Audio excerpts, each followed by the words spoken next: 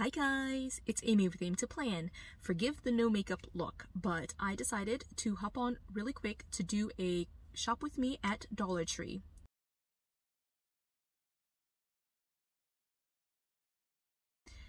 So it has been a while since I've been to the Dollar Tree. I think it's been about a month, which is kind of crazy to me, but I just wanted to walk through the aisles and just see what's there. I don't anticipate needing anything or wanting to buy anything, but it's been a while, and so I thought I would take you along just to kind of browse with me through Dollar Tree just to see what is available at my local store.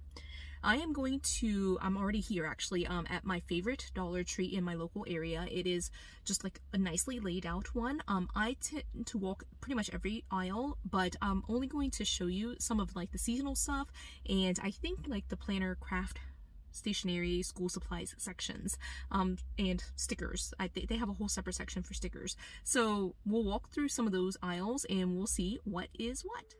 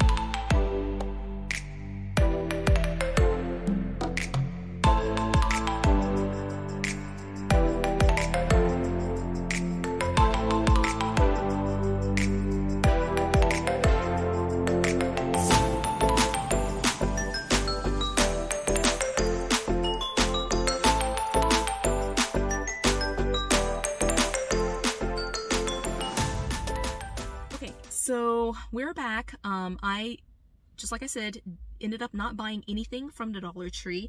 I saw a couple of things that I did want. They were not like craft or planner related items. There were some beauty items that I wanted to pick up, but I decided to leave them for the time being. There's like cars driving behind me.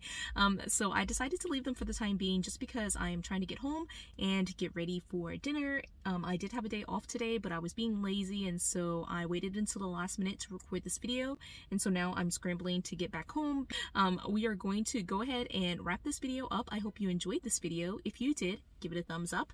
If you haven't done so already, subscribe to my channel, and until the next video, bye guys.